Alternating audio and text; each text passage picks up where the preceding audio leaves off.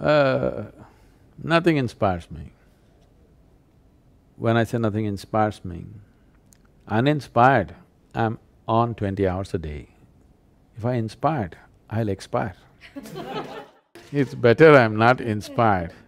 I'm bored with everything, but I do everything with absolute involvement and intensity. Nobody has ever seen me doing anything slack. But I'm thoroughly bored because it's so silly and stupid. There are other things I could do for which very few people are ready.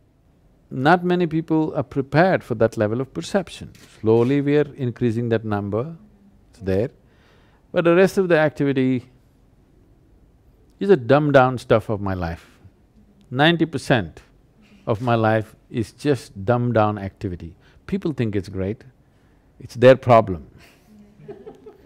In my experience, it's just dumbed-down stuff. If you do the real thing, then the audience is too small. So preparing the rest of the audience for the real thing. Preparation is taking decades of work.